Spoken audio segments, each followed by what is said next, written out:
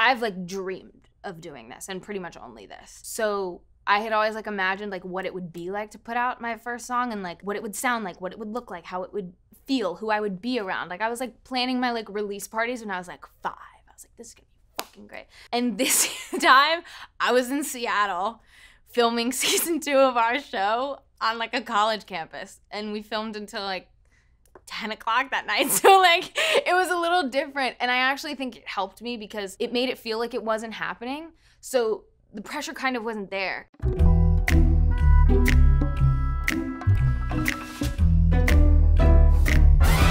So the first day that I wrote Tattoos, I was like coming off of like a really weird like 2-week situationship at best. It was just like a copy and paste version of like who I had been with the last like 3 times. And so I was like, this is good for my mental health. And so I had a panic attack, as we do. And I woke up that morning and I just like kind of was like, oh, I feel like shit. And to be blunt, also I'm 22, so this is legal. I was hungover. I'm sorry, mother, but I was. And I went into my living room and I just like sat at the piano and I started playing chords, and like this person had tattoos, which at the time I was like, oh, that's so hot. Now looking back, they're so poorly done. If I'm being honest, when you look at me, it's like kissing a million angels. And every tattoo's so intoxicating, from your neck and right down to your ankles.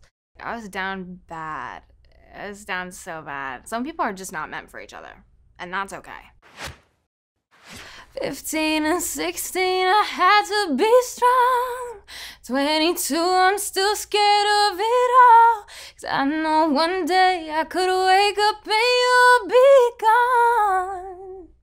When I was 15 and 16, I had a couple relationships with only this like one guy who like did just like a bunch of like really not great shit, and like would like take like very like non-consensual videos of me and like send them around. And that was around the time in like high school where like for me all these like exposed pages were coming out as kids, and it was like the scariest thing to like be a child going through this. And so it was honestly just like my fear of like, I am so afraid to like be with anybody, because any of these people that I have been with before have not only hurt my feelings, but have publicly made me like humiliated. I hope like kids now like don't have those things, but I'm sure, because I was like such an internet baby. So yeah, that shit was really scary. So that's where 15 and 16 comes from.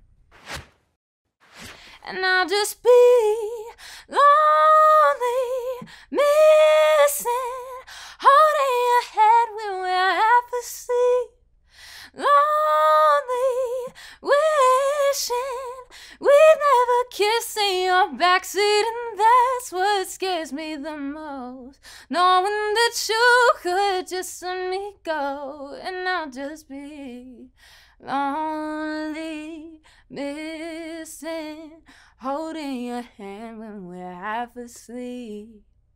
Specificity is so important to me because like Casey Musgraves is one of my favorite songwriters of all time, and so is Frank Ocean and people like that. And like when you go into those tiny little details that like maybe you don't directly relate to, you still feel it like you would. And especially like on top of like really pretty like melodic structures, that's my favorite thing. Like I really like those like almost like kitschy moments, because everybody's like, oh, I know what that feels like. And like for me, like the holding your hand when we're half asleep stuff, I was like in a relationship for a really long time, and like holding that person's hand when I was half asleep was like the best part of my day.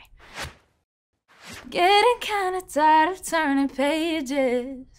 I hope you're not the type to pull the same shit, 'cause you could be like everyone I've dated. They don't love me, they just wanna see me naked. I mean, in the second verse, I'm like, oh yeah, now I'm pissed. You know, like now I'm like, okay, we're spiraling down, and it's like getting to the mad portion, which is usually what I do. I'm like very like, oh, sweet, and then I cry, and then I get mad, and then whatever happens after that. But in the second verse, it's really more so of also like the downfall of this situationship, because like it was quick. It was quick. If I'm being honest, when you look at me, it's like kissing a million angels. And every tattoo's so intoxicating, from your neck and right down to your ankles. But that's what scares me the most. It'll tear me apart when you go. It was honestly just me being like, I'm going to sum up every single tiny little feeling that I have right now, which are like 50,000 when you meet somebody new, or even when you've known somebody for 3 years. And it's also like so much more than just like that specific relationship, right? Like as much as tattoos is about this like person who had tattoos and like we were together for like 2 or some weeks, right?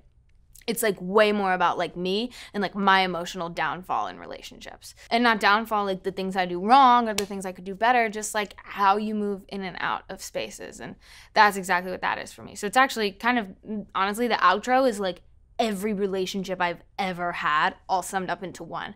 And probably has so little to do with tattoos, boy, because it did not tear me apart. I'm good. My grandma was always like, do not get tattoos, do not get tattoos, do not get tattoos, do not do drugs. And I'm doing all of those things. So tattoos is not drugs. Don't do drugs. Unless they're legal and you want to do them.